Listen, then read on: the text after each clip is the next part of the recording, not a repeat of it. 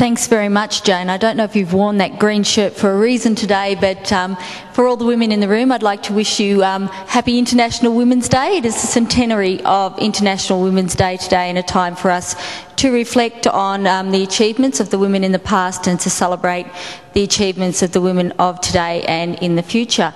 But not only is it this year the centenary of International Women's Day, it's actually also the centenary of the year that the women first had the vote here in Victoria. You remember that in 2008 we celebrated the centenary of women's suffrage, but on the 16th of November 1908, that was actually the first day women in Victoria got to vote. So we also celebrate the centenary of that this year. Can I say what a pleasure it is to be here to launch this edition of Parity? When I first came to be the opposition spokesperson for housing, just over 4 years ago now, homelessness was something that I knew very little about.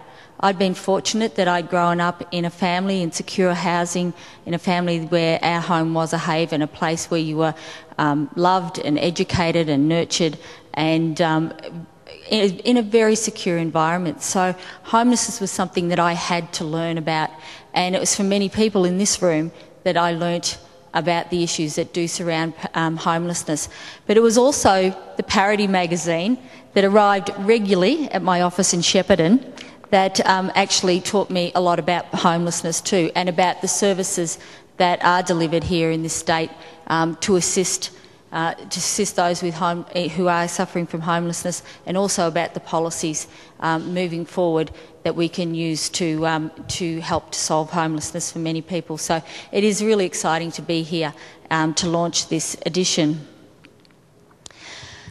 I've been the Housing Minister for 97 days now, and I guess in that time, although I was shadow for 4 years and knew a lot of the problems that existed, I didn't actually fully comprehend the depth of the problems. And I'm learning certainly about how complex and important the housing portfolio is. And I have to tell you that I don't take that responsibility lightly. I want to be a good housing minister, and I want to see us help people in Victoria who are suffering from homelessness and from insecure housing. Unfortunately, we have a huge challenge facing us. There are 39,212 applications for public housing in this state, which is quite a number. Of course, there are more than 20,000 Victorians who are experiencing homelessness in Victoria, and we learnt that from the last census, and we're hoping to see a reduction in that figure as we move forward with the street to home projects, and also with the white paper, the federal government's white paper on homelessness. Our figures indicate that in 2009-10, the funded homelessness services in Victoria provided housing establishment funds to 36,000 households. There were transitional housing management tenancy services provided to 6,246 households, and homelessness support was provided to 38,000 clients, including 19,768 children. And I think that's a particular area that we do need to concentrate on, the children that are suffering because of homelessness with their families, and really concentrate on trying to keep those families connected to their communities, so there's continuity for the children with their education and with their networks in their communities. My particular challenge is to develop new and better approaches to the delivery of public and social housing, as well as homelessness and family violence services, which will start to tackle these problems. And this has been reflected in the government's policies priorities, which include increased employment, education and training opportunities and accommodation, particularly for young people and people with mental illnesses, improving housing outcomes for vulnerable individuals and families, including people people with mental illnesses, and reducing the pressure on acute and clinical services through better case coordination, increased employment opportunities for clients, and the provision of specialised housing for vulnerable people. The government has proposed the creation of 3 purpose-built 40-unit youth foyer accommodation and training facilities, as well as piloting work and learning centres on 5 public housing sites. and we've already had the City of Greater Geelong express an interest in having one of our work and learning centres located down in the Cryo-Norlane area, and the Committee for Geelong have come to us and said if we can train the people, they'll supply the jobs. So what a great outcome that would be for the people in that area. These models will build on confidence and security of young people and adults to seek employment and to build their life skills and pathways for themselves and their families. What we need to do is break the cycles of disadvantage and give people the opportunity to make a better life for themselves and for their children.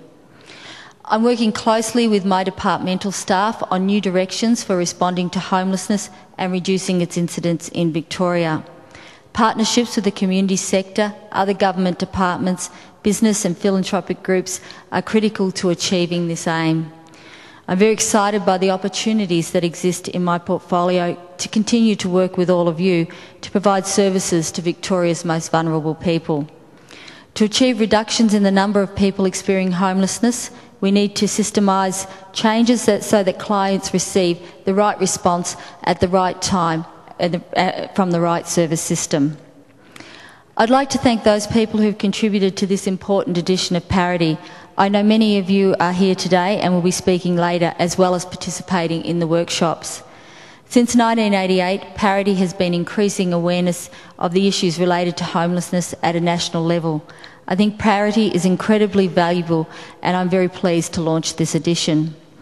Earlier I mentioned a few of the government's policies priorities, and it is clear that Street to Home approach dovetails with them, particularly in the terms of improving the understanding across government and the community that homelessness is everyone's business. I was really interested to read about the experiences of practitioners implementing the Street to Home model in other states, overseas and also closer to home. I was particularly moved by the story of Stella, an Indigenous woman in Melbourne who had slept rough intermittently for 10 years. As a result of the Street to Home program, Stella is now housed and is accessing the related community and health services we know are so vital to a person's well-being. She is also working towards having her daughter live with her again. Alongside the human stories, this edition of Parity highlights the importance of sharing best practices, and I know there will be much useful discussion here today. Thank you for inviting me along, and I look forward to working with all of you as the Minister for Housing and to continuing to have dialogue with your organisations. Thank you.